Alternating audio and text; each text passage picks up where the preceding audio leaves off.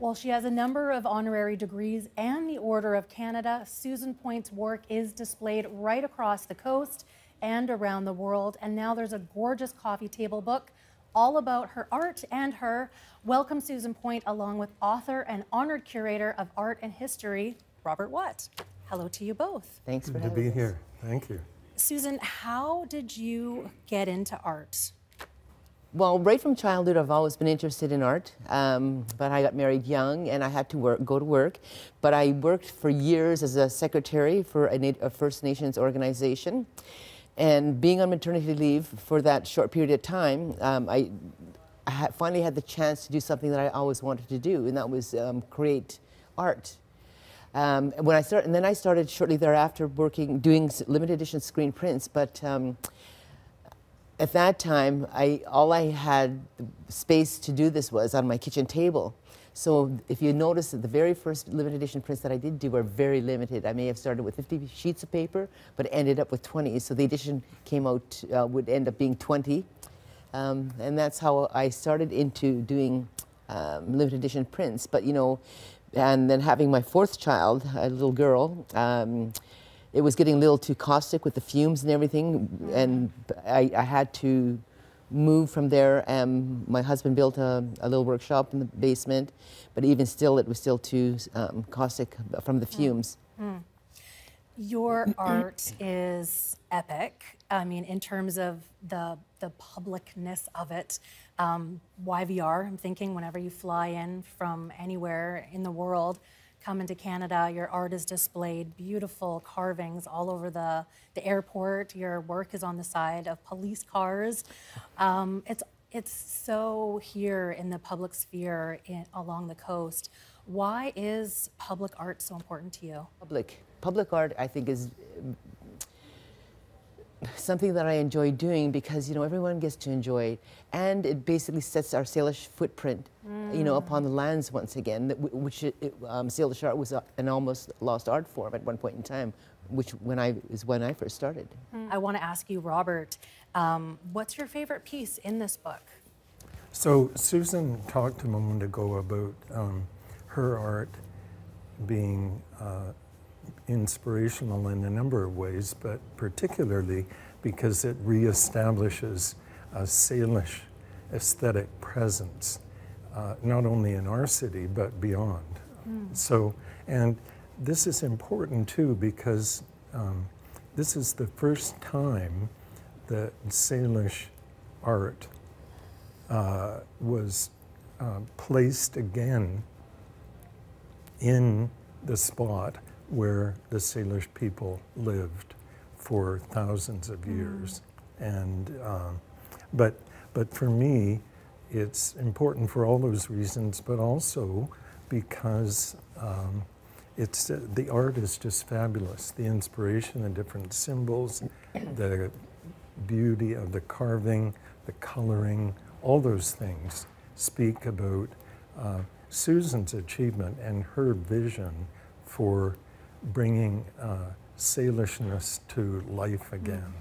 So, what's it like for you to have this book written about you and your art and your life? Well, I never ever thought, you know, I would ever get to a point of actually doing a book. You know, I mean, it was never my intention. It was to create art because I love and enjoy doing art. And when Rob approached me many years ago, 15 years ago maybe, about doing a book, you know, I thought, well, we'll go for it. But, you know, I never ever thought that I'd have this opportunity. I mean, you're a pretty well-known, I would say even famous artist in Canada. I would say you're a role model for Indigenous people, including artists.